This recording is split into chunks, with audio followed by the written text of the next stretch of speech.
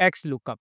Let's to be honest, vlookup was useful, but it was not effective when it comes to the right search. XLOOKUP is faster, easier, and more flexible. No need to count the columns. Can search left or right. VLOOKUP could not do that. So here we have a data set and we have employee ID. Our task is to get the names based on the employee ID.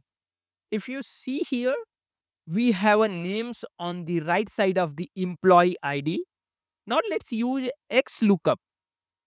Type equal XLOOKUP, select the lookup value, comma, select your lookup array means the column where your employee ID are mentioned, comma.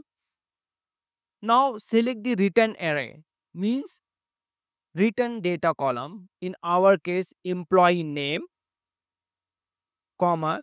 In case not match, it should blank, comma, and select the exact match. Close the bracket, hit enter. Now change the employee ID and you will get the names.